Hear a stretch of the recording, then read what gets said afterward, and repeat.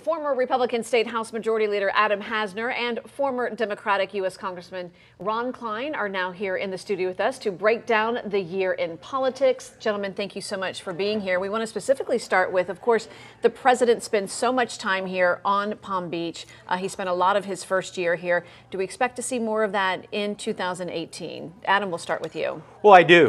Who wouldn't want to come to Palm Beach, especially when it's freezing cold up north? But I think the criticism has been misplaced because we've always said, or we've heard, people want a successful business person to be in the White House. Well, now we have somebody who happens to have properties in Palm Beach and other places around the country, and when he wants to get out of Washington, get out of the Beltway and talk amongst the people, what a better place to come than your own place here in Palm Beach and be around people who support you and who are going to give you real insight. So I hope he comes down. I hope he continues to spend more time here, and I hope it continues to stay warm throughout the winter.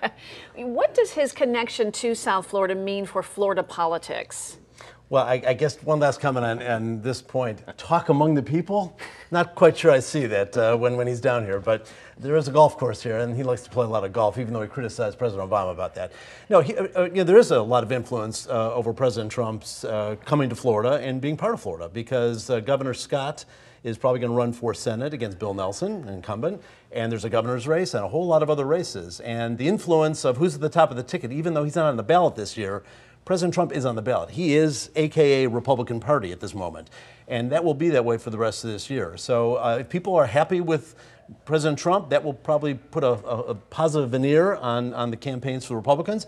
And if they're probably the way they think right now, it'll probably hurt Republicans running for office. And for Democrats in a midterm election, and there's an all-Republican cast in Washington, that usually helps Democrats. Adam, what do you think? Ron's right. We're going to be following Florida politics very closely with the governor's race and the Senate race. But the big races are going to be who keeps control of the House of Representatives in Washington. And we've seen waves in the past. We saw it in 2006 when President Bush wasn't popular, the Democrats took control. We saw it in 2010 when the Republicans took control after Obamacare. And I think this year we're going to have some competitive congressional races right here in Palm Beach County with Congressman Brian Mast, down in Miami with Congressman Curbelo. And the majority, Republicans keeping the majority, is going to hang in the balance. And so if 2018 turns out to be a good year with Republicans, from the tax overhaul as well as other agenda items that you're going to see next year, I think the Republicans can hold on to that majority, and it's not typical that the same party holds on to the majority when they're in the White House. All right, 2018 going to be very interesting. Gentlemen, thank you so much, as always, for your insight, and Happy New Year to you both. You too. Happy New Year.